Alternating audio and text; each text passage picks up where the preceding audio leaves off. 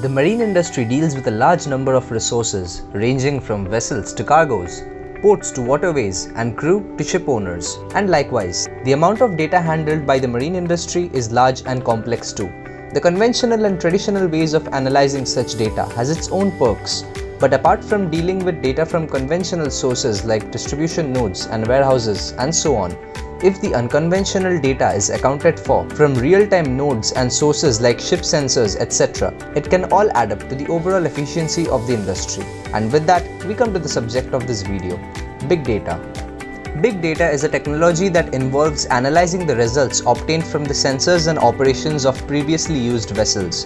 Data collected and analyzed over the life of the vessel will be useful for future improvements in the ship design before physically developing it. Isn't that cool? Here are some more areas where big data technology can aid in the maritime industry. Chartering. Chartering deals with choosing the right ship for the right cargo.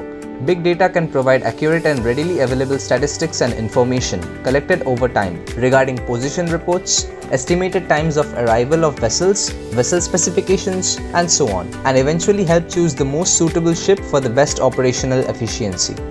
Ship maintenance.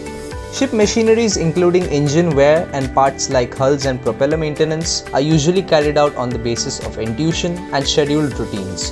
But a more practical approach could be made if they could be efficiently monitored and maintained when they actually need to be checked on the basis of reports, right?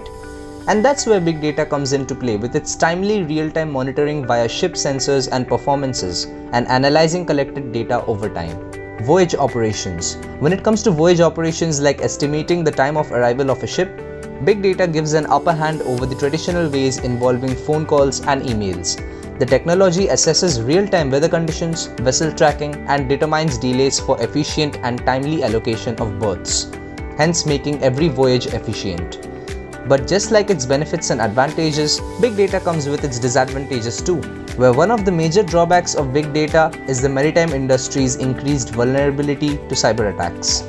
Some other drawbacks include misreporting of data, which can create a mess in the whole chain of data being circulated, lack of cross-enterprise technology implementation, and last but not the least, the lack of a big data skilled workforce. So finally, we can conclude that big data will play a great role in predictive analysis and help prevent delays, avoid costly problems, and create more reliable cargo delivery options. Thanks for watching. See you in the next one.